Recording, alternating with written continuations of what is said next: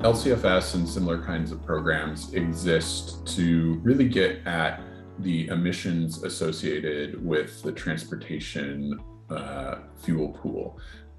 In California in particular, transportation accounts for about 40% of total greenhouse gas emissions.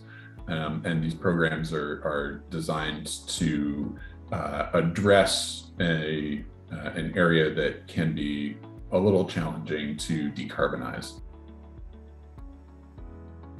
So the program sets a carbon intensity target that gets progressively more stringent over time.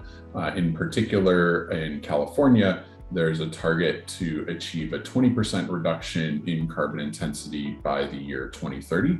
And each year, the target gets closer to that goal. Then what happens is fuel producers and users report on the amount of fuel that was used in California in a given year. And high carbon intensity fuels, mostly legacy fossil fuels like gasoline and diesel, generate deficits because they are above the carbon intensity target, while lower carbon fuels, things like electricity, hydrogen, ethanol, things like that, that are below the carbon intensity target generate credits. At the end of the year, deficit holders are required to offset those deficits with credits.